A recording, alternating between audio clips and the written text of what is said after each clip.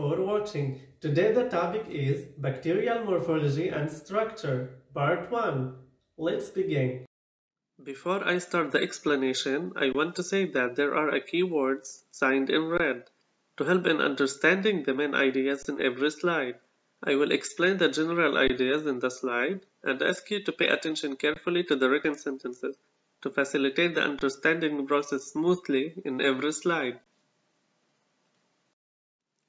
It is also known that there are two types of cells, which are prokaryotes and eukaryotes.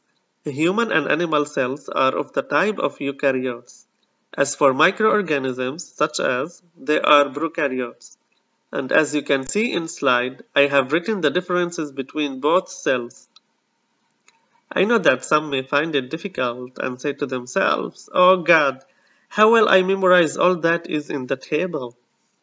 I tell you, rest and take a deep breath, because there is no need to memorize all that is mentioned in the table. And the simpler way is that all the characteristics mentioned in both types don't differ except in 2 points. The first is that the chromosome in the eukaryote exists in many forms. It is inside a nucleus surrounded by a membrane. As for the prokaryote, the DNA is located along the cell in the cytoplasm.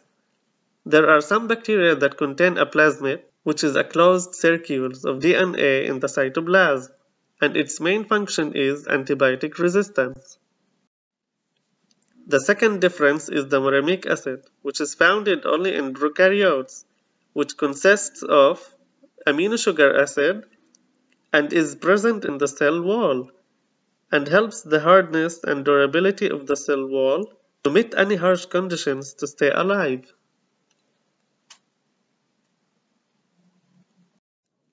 Classifies bacteria according to 4 factors, which are shape, size, pigment, and arrangement. And in this video, I will talk about size, arrangement, and shape of bacteria. The size of the bacteria varies from one to the other, and I have written some of the differences. But you are not required to memorize them all, and the only thing you should know is that the unit of measure for bacteria is called a micrometer. The picture in front of you describes 3 forms of bacteria. Each of them we will recognize. The first type, cocci, meaning spheres. Diplococci, meaning a bacterial cell that is divided into identical cells. An example of this type, Streptococcus pneumoniae. Staphylococci shape is like clusters of grape. There is a type that is straight, in the form of a chain, and a circular name. Example, Streptococcus pyogenes. There is a type that form 4 globules, and it's called Sarcina ventriculi. The second type, bacillus, which means rod shape, is an example of this type, Bacillus anthrax, and it resembles a chain. Salmonella typhi, which contains flagella, are straight in shape. Clostridium botulinum, which is spore-forming bacteria. This layer protects bacteria from factors that may lead to their death, and we will talk about it later. The last type is in the form of spiral, for example, Vibrio cholera, and another type, which called spirilla, contains flagella, for example, Helicobacter pylori or H. pylori, and another type which called spirochetes is twisted in form and elongated like a rope, for example, Treponema pallidum. The arrangement of bacteria depends on 2 factors: the plane of cell division, which is determined by the cortical division site in the plasma membrane. The second factor, which is generation time, means the time it takes for a population of bacteria to multiply and occurs when cells plan to divide. Examples of each type. An important piece of information, which is a single plane that divides vertically. Hence, we have found that if the plane and separation are equal, we have two pairs of cells that are conjoined upon division. If the generation agent came before the separation, we would have two cells separated from the other, and they would be single. The bacteria that form the nest form a chain in which the division factors is very fast, so that it is divided before the coming of the return of the generation time. So we find the shape of the bacteria just like a cord, and the cells are attached to each other. The bacteria that resemble a grape picking, which is the Staphylococci, is divided vertically and horizontally, and it differs completely from the rest of the conclusion. This results in our grape harvest. This slide shows us the structure of bacteria.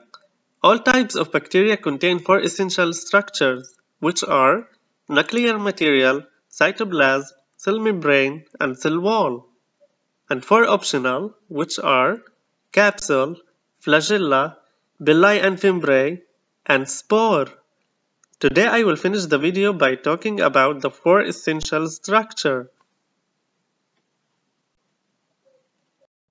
Essential structures. First, nuclear material. The genetic material contains chromosomes, and the chromosomes may be as follows: single, double-stranded, linear, and more than one chromosome. It is responsible for the transfer of the genetic characteristics from one bacteria to another, such as spore, antibiotic resistance, endotoxin, exotoxin, and others. As for genes, they are also responsible for making the important proteins that take up space in the division.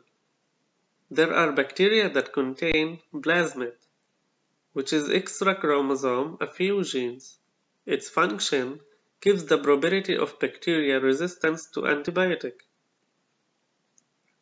And another example of how bacteria can resist is through that on the cell wall there are channels called purine, whose function is to outflux the antibiotic and prevent from entering the bacteria because it contains their receptors to recognize a foreign body approaching the cell surface. Second, cytoplasm. The fluid in the cytoplasm is called cytosol. The ribosome in the cytoplasm of the bacterium consists of 70 S. The S means Swedberg, which is the unit of measurement of ribosome. It consists of the large subunit, which is equivalent to 50 S, and the small subunit equal to 30 S.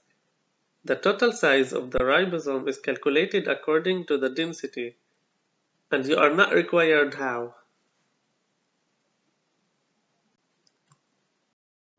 Third, cell membrane.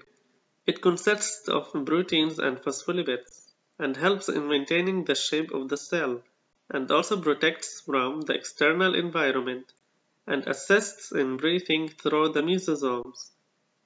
The lipid is manufactured in the cell membrane, and also there is an important property which is the adhesion to the host cells to eliminate it. It regulates the entry and exit of materials from bacteria to external environment through channels such as nutrient, ATP, waste, and ions. Last part is cell wall. It is made of peptidoglycan and surrounds the surface of the cell, and it has two main functions, which are protection from the engulfment of the antibodies and preserving the cell's outer shape. Example of the shape that I explained: cocci, bacilli, and pleomorphic. I hope that you have benefited from the information, and whoever has any comments, please write it at the bottom of the video on the second topic of microbiology, and I will answer all the questions. Thanks you for following up. I will see you next week with part 2 of bacterial structures and morphology topic. Have a good day.